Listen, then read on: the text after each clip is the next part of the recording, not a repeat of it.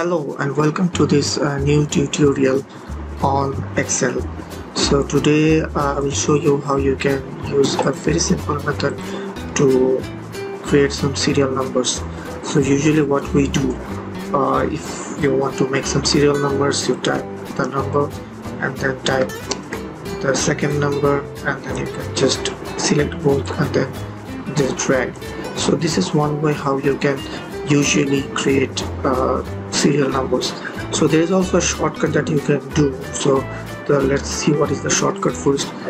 The shortcut is you press Alt HFIS and then you see a dialog box and then you can proceed. So let's do it in action. So we first write the number 1 serial number, and while we keep the cursor on that cell, you press Alt HFIS. So we want this is the window of the series. So there are some customizations that you can do. So we want the numbers in columns, and the step value should be 1, and the stop value, let's say we want it 1000. So it's a pretty long number, so we just press OK, and that's the magic. You can have all serial numbers. And if we go down at the bottom, you can see that it has generated up to 1000 numbers.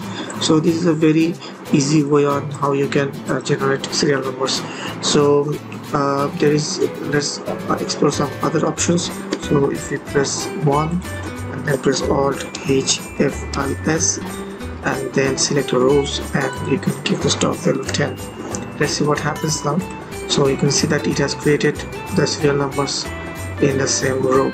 Suppose you want to have some numbers that is 1, then it can be 5, and then it goes on. So we want some steps. So just keep the cursor on the cell, press HFIS, and step value make it 5 and stop value make it 100.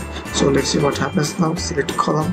Okay, so see that now it has added the number, added 5 to 1, then 6 plus 5 11, and so on up to 96. So in this way you can create some serial numbers. Thank you for watching, and do subscribe to my channel, and if you have any questions or anything, just write in the comments. Thank you and have a great day. Bye bye.